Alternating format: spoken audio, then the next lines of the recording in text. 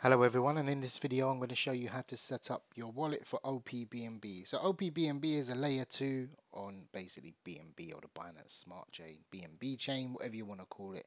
So I'm going to show you very simply how to connect your wallet, set it up. So this is the actual official website, and this is the data we're going to input. So I'm going to use metamask. You can use any wallet. You just have to find the function that says add a new network, or add something in. So what I'm going to do is add a new network. We're going to copy the name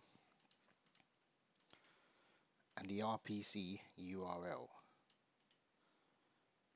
So make sure there's no spaces, like I had a space there. Make sure there's no space at the end. Chain ID.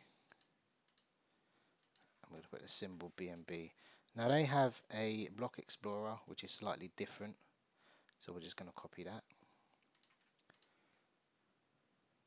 And after that, my wallet is connected. All you need to do is go over to the bridge.